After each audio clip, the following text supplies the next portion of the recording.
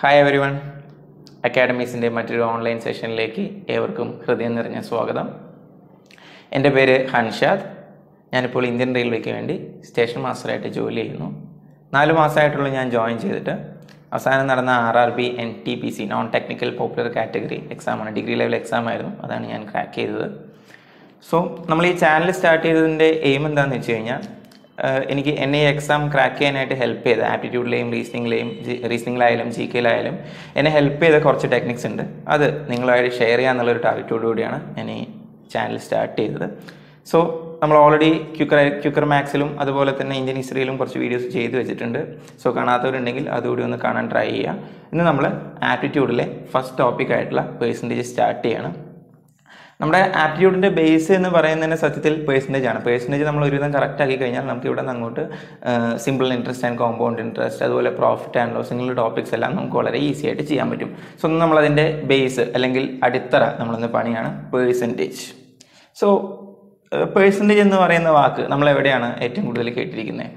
നമ്മുടെ മാർക്സിൽ തന്നെയാണ് അല്ലേ. +1 എത്ര പെർസെൻറ്റേജാണ്, +2 എത്ര പെർസെൻറ്റേജാണ്, പിന്നെ ഡിഗ്രി കോഴ്സസിനെല്ലാം GP ആയതുകൊണ്ട് അവിടെ നമ്മൾ രക്ഷപ്പെട്ടു. 10th മുതൽ നമ്മൾ കോൺസ്റ്റൻ്റ് ആയിട്ട് കേട്ടുകൊണ്ടിരുന്ന ഒരു ചോദ്യമായിരുന്നു എത്ര പെർസെൻറ്റേജ് എന്നുള്ളത്. അത്തരം സിറ്റുവേഷൻസിൽ അങ്ങനെയുള്ള സമയങ്ങളിൽ നമ്മൾ എങ്ങനെയാണ് നമ്മുടെ പെർസെൻറ്റേജ് കാൽക്കുലേറ്റ് ചെയ്തിരുന്നത്? നമ്മളെങ്ങനെയാണ് കാൽക്കുലേറ്റ് ചെയ്തിരുന്നത്? ഒബ്റ്റെയിൻഡ്, നമുക്ക് കിട്ടിയ മാർക്സ് അല്ലേ, divided by total, obtained marks divided by total marks into 100 വെച്ചിട്ടല്ലേ നമ്മുടെ പേഴ്സൻറ്റേജ്, നമുക്ക് മൊത്തം കിട്ടിയ പേഴ്സൻറ്റേജ് നമ്മൾ കാൽക്കുലേറ്റ് ചെയ്തിരുന്നത്. അതായത് ഒരു ഫ്രാക്ഷണൽ വാല്യൂ നമുക്ക് കിട്ടിയ പേഴ്സൻറ്റേജ് കാൽക്കുലേറ്റ് ചെയ്യാനായിട്ട് ഇതൊരു ഫ്രാക്ഷണൽ വാല്യൂ ആണ്. ഇതിന് ഇൻറ്റു 100 വെച്ച് മൾട്ടിപ്ലൈ ചെയ്യുമ്പോൾ നമുക്ക് എന്ത് കിട്ടും? പേഴ്സൻറ്റേജ് കിട്ടും. സോ ഒരു ഫ്രാക്ഷനെ 100 മൾട്ടിപ്ലൈ ചെയ്യുമ്പോൾ നമുക്ക് കിട്ടുന്ന ആ ഒരു വാല്യൂവിനെയാണ് നമ്മൾ എന്തെന്ന് പറയുന്നത്? പേഴ്സൻറ്റേജ് എന്ന് പറയുന്നത്. അങ്ങനെയാണെങ്കിൽ ഞാൻ നിങ്ങളോട് സിമ്പിളായിട്ടൊരു ചോദ്യം ചോദിക്കാം. 3/4 എന്ന് പറയുന്ന ഫ്രാക്ഷൻ എത്ര പെർസെൻറ്റേജിന് ഇക്വലൻ്റ് ആണ്? 3/4. 3/4 3/4 എത്ര പെർസെൻറ്റേജിന് ഇക്വലൻ്റ് ആണെന്ന് അറിയാൻ എന്ത് ചെയ്താൽ നമ്മൾ പറഞ്ഞാൽ എനി ഫ്രാക്ഷൻ ഇൻറ്റു 100 ചെയ്ത് കഴിഞ്ഞാൽ നമുക്ക് കിട്ടുന്നത് എത്രയാണോ അത്രയും പെർസെൻറ്റേജ് ആണ് നമ്മുടെ ആൻസർ അല്ലേ. 3/4 4 പോയി 25, 3 × 25 എത്ര വരും? 75 ആണ് നമ്മുടെ ആൻസർ വരിക. അങ്ങനെയാണെങ്കിൽ 1/2 1/2 ഇൻറ്റു 100 എത്ര വരുന്നത്? 100/2 50 നമ്മുടെ ആൻസർ വരിക അല്ലേ. സോ ആദ്യം ഉറപ്പിക്കേണ്ട പോയിന്റ് ഇതാണ്. ഒരു ഫ്രാക്ഷൻ നമ്മുടെ കയ്യിൽ കിട്ടിക്കഴിഞ്ഞാൽ അതിന് ഇൻറ്റു 100 ചെയ്യുമ്പം കറസ്പോണ്ടിങ് ആയിട്ട് നമുക്ക് കിട്ടുന്ന വാല്യൂവിനെയാണ് നമ്മൾ പേഴ്സൻറ്റേജ് എന്ന് പറയുന്നത്. ഇത് ക്ലിയർ അല്ലേ? ഇനി ഞാൻ അവിടെ ഒരു 10 വാല്യൂസ് എഴുതി വെച്ചിട്ടുണ്ട്. ആ 10 വാല്യൂസിലോട്ട് ഒന്ന് ശ്രദ്ധിക്കുക. പേഴ്സൻറ്റേജിൻ്റെ ബേസ് എന്ന് പറയുന്നത് സത്യത്തിൽ ഈ 10 വാല്യൂസാണ്. ഈ 10 വാല്യൂസ് നമ്മുടെ കയ്യിലുണ്ടെങ്കിൽ ഒരുപാട് പ്രോബ്ലംസ് നമുക്ക് ഈസി ആയിട്ട് ഫിനിഷ് ചെയ്യാൻ പറ്റും. എങ്ങനെയാണ് ചെയ്യുന്നത് നമുക്ക് നോക്കാം. ഈ 10 വാല്യൂസിലും ആക്ച്വലി ഞാൻ ചെയ്തിരിക്കുന്ന കാര്യം ഇത്രയേ ഉള്ളൂ. എല്ലാം ഞാൻ ചെയ്തിരിക്കുന്നത് ആ ഫ്രാക്ഷൻസിന് അതിൻ്റെ കറസ്പോണ്ടിങ് ആയിട്ടുള്ള പേഴ്സൻറ്റേജ് വാല്യൂ ആണ് ഞാൻ അത് നേരെ എഴുതി വെച്ചിരിക്കുന്നത്. 1/1 × 100 100, 1/2 × 100 50, 1/3 × 100 33.33%, 1/4 × 100 25% and so on.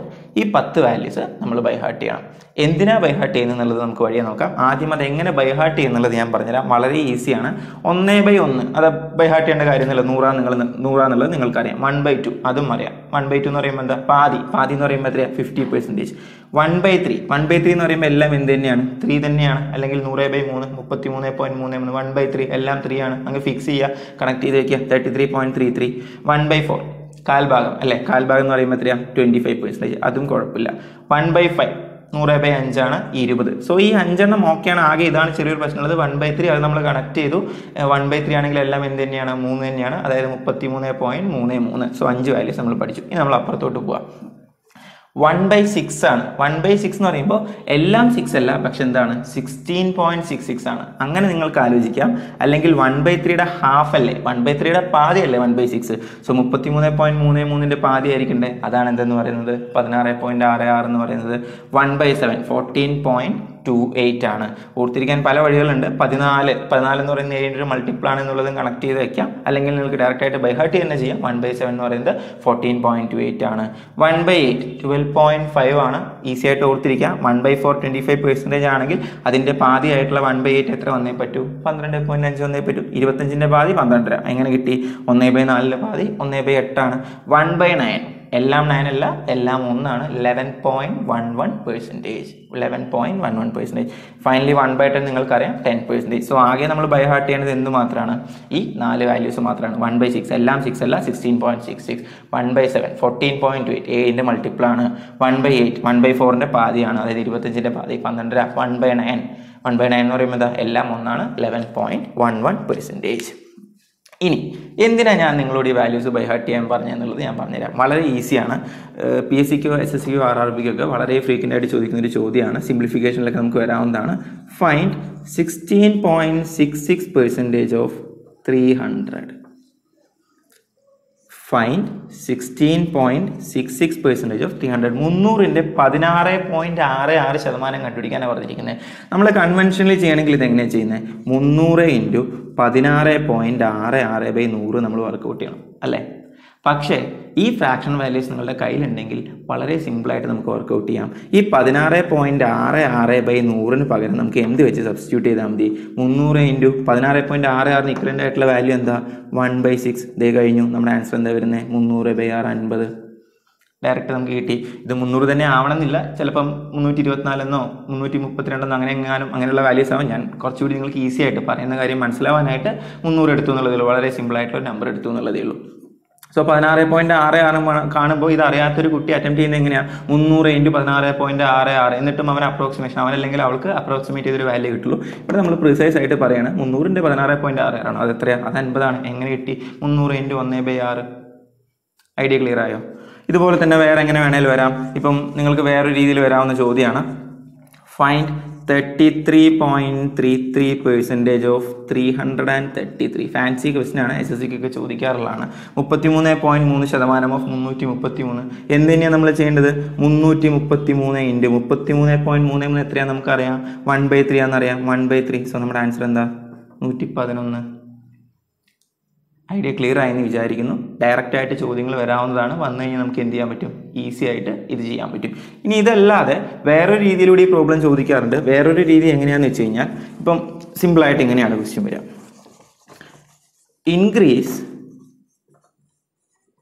Or decrease. ഇൻക്രീസും ആവാം, ഡിക്രീസും ആവാം. അതെങ്ങനെയാണെന്നുള്ളത് ക്വസ്റ്റ്യൻ അനുസരിച്ച് 900/11.11%. Increase or decrease 900/11.11%. 900 എന്ന് പറയുന്ന നമ്പറിനെ നമുക്കിപ്പോൾ ആദ്യം ഇൻക്രീസ് പാർട്ട് വർക്കൗട്ട് ചെയ്യാം. 11.11% ഇൻക്രീസ് ചെയ്യാനാണ് പറഞ്ഞിരിക്കുന്നത്. സോ 900ന്റെ 11.11 നമുക്കറിയാം. നമ്മൾ ഡയറക്റ്റ് വർക്കൗട്ട് ചെയ്യുന്നവരല്ല, നമ്മൾ ഷോർട്ട് കട്ടിൻ്റെ ആൾക്കാരാണ്. നമുക്കത് ഈസി ആയിട്ട് ആൻസർ നമുക്ക് കിട്ടുക എന്നുള്ളതാണ് നമ്മുടെ ടാർഗറ്റ്. 11.11 എന്ന് പറയുന്നത് എന്തിന് ഇക്വലൻ്റ് ആണ്? 1/9 ഇക്വലൻ്റ് ആണ്. സോ നമ്മൾ 1/9 കണ്ടുപിടിക്കുന്നു.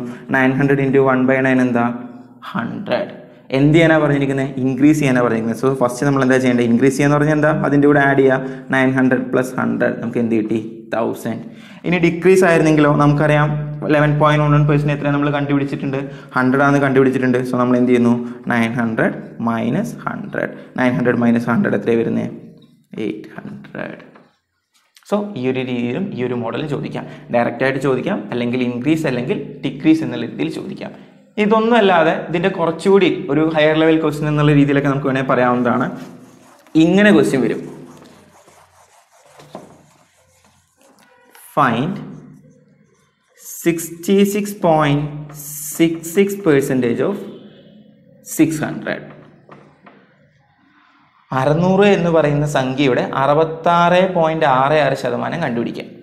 66.66 നമ്മൾ ഈ 10 വാല്യൂ പഠിച്ചതിലുണ്ടോ? 66.66 എന്ന് പറഞ്ഞൊരു വാല്യൂ നമ്മൾ ഈ 10 പഠിച്ചിട്ടില്ല. പക്ഷെ നിങ്ങളൊന്ന് ശ്രദ്ധിച്ച് നോക്കിയാൽ നിങ്ങൾക്ക് മനസ്സിലാവും. ഇതെവിടെ നോക്കിയേ? 1/3 എന്ന് പറയുന്നത് എത്രയാണ് നമ്മൾ പഠിച്ചിട്ടുണ്ട്? 33.33 എന്ന് പഠിച്ചിട്ടുണ്ട്. ഇതിൻ്റെ ഡബിൾ അല്ലേ ഈ 33.33%? ഡബിൾ അല്ലേ 66.66? അതായത് 33.33% 1/3 ആണെന്ന് നമുക്കറിയാം.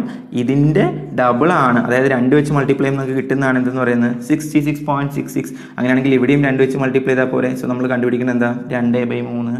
അതായത് 66.66% ഓഫ് 600 എന്ന് വെച്ച് കഴിഞ്ഞാൽ നമ്മൾ 600 × 66.66 കാണുന്നില്ല. പകരം എന്ത് ചെയ്താൽ മതി? 600 × 2/3 വർക്കൗട്ട് ചെയ്താൽ മതി. 2/3 എവിടെ നിന്ന് കിട്ടി? 33.33ൻ്റെ ഡബിളാണ് 66.66. അങ്ങനെയാണെങ്കിൽ 1/3യുടെ ഡബിൾ ആയിരിക്കണം. 1/3 × 2 2/3. സോ 600 × 2/3 എത്രയാണ് വരുന്നത്? ആൻസർ 400 വരും. ക്ലിയർ അല്ലേ? സോ ഇതാണ് വേറൊരു രീതിയിൽ ചോദിക്കാവുന്ന ക്വസ്റ്റ്യൻ. ഇങ്ങനെയുള്ള ക്വസ്റ്റ്യൻസ് ആണ് പേഴ്സൻറ്റേജിനെ ബേസ് ചെയ്ത് ബേസിക്സ് ആയിട്ട് ചോദിക്കുന്നത്. അതായത് ഡയറക്റ്റ് ആയിട്ടുള്ള എന്താ കാൽക്കുലേഷൻ പാർട്ട് മാത്രമേ നമ്മളിപ്പോൾ പറഞ്ഞിട്ടുള്ളൂ. ഇത്തരം ക്വസ്റ്റ്യൻസ് വരാറുണ്ട്. സോ ഇനി ഇവിടെ നിന്ന് അങ്ങോട്ട് ഹയർ ലെവൽ പ്രോബ്ലംസ് നമ്മൾ വർക്കൗട്ട് ചെയ്ത് തുടങ്ങുന്നതിന് മുമ്പായിട്ട് നിങ്ങൾ ഈ 10 വാല്യൂസും എന്ത് ചെയ്യുകയെന്ന് വെച്ച് കഴിഞ്ഞാൽ ബൈ ഹാർട്ട് ചെയ്ത് വെക്കുക, അല്ലെങ്കിൽ നമ്മൾ പറഞ്ഞ രീതിയിൽ കണക്ട് ചെയ്ത് വെക്കുക. എങ്ങനെ ചോദിച്ചാലും നമുക്ക് പറയാൻ കിട്ടണം. അതായത് 1/3 വാല്യൂ 33.33 എന്ന് പറയുന്ന അതേ ഫ്ലുവൻസിയിൽ നിങ്ങൾക്ക് എന്തുകൂടി പറയാൻ പറ്റണം, 33.33 പെർസെൻറ്റേജ് വാല്യൂ എന്ന് പറയുന്നത് എത്രയാണെന്നും പറയാൻ പറ്റണം, 1/3 ആണെന്നും പറയാൻ പറ്റണം. സോ ഇത്രയും കാര്യങ്ങൾ നമ്മൾ കവർ ചെയ്യണമെന്നുണ്ടെങ്കിൽ നെക്സ്റ്റ് ക്ലാസ് ഞാനിപ്പോൾ ഈ ക്ലാസ് കൊണ്ട് ജസ്റ്റ് ഒരു പേഴ്സൻറ്റേജിലേക്കുള്ള ഒരു ഇൻട്രൊഡക്ഷൻ മാത്രമേ ഉദ്ദേശിച്ചിട്ടുള്ളൂ. ഇതിൻ്റെ ഹയർ ലെവൽ ക്ലാസ്സസ് ഇനി 2-3 ക്ലാസ്സസ് കൂടി എടുത്താൽ 2-3 വീഡിയോസ് കൂടി വന്നു കഴിഞ്ഞാൽ പേഴ്സൻറ്റേജിൽ ഒരു ഓവറോൾ ഐഡിയ നിങ്ങൾക്ക് കിട്ടുള്ളൂ. അത് ഇനി വരുന്ന ക്ലാസ്സുകളിൽ നമുക്ക് ഡിസ്കസ് ചെയ്യാം. സോ ഈ ക്ലാസ് ഇഷ്ടമായെങ്കിൽ ഇത്രയും കാര്യങ്ങൾ ബേസിക്സ് ആണ്, ഇത്രയും കാര്യങ്ങൾ മനസ്സിലായെങ്കിൽ നമ്മുടെ വീഡിയോ ലൈക്ക് ചെയ്യുക. ചാനൽ സബ്സ്ക്രൈബ് ചെയ്യാത്തവരാണെങ്കിൽ ദയവേത് ചാനൽ സബ്സ്ക്രൈബ് ചെയ്യുക. മറ്റുള്ള വീഡിയോസ് കൂടി നമ്മുടെ ചാനലിലെ മറ്റുള്ള വീഡിയോസ് കൂടി കാണാൻ ട്രൈ ചെയ്യുക. എല്ലാത്തിലുപരി നിങ്ങൾക്ക് ഇഷ്ടപ്പെട്ടെങ്കിൽ ഈ വീഡിയോസ് നിങ്ങൾ നിങ്ങളുടെ ഫ്രണ്ട്സുമായിട്ട് ഷെയർ ചെയ്യുക. Thank you for watching academies. മറ്റൊരു ഇൻട്രസ്റ്റിംഗ് സെഷനുമായിട്ട് നമുക്ക് അടുത്ത ക്ലാസ്സിൽ കാണാം.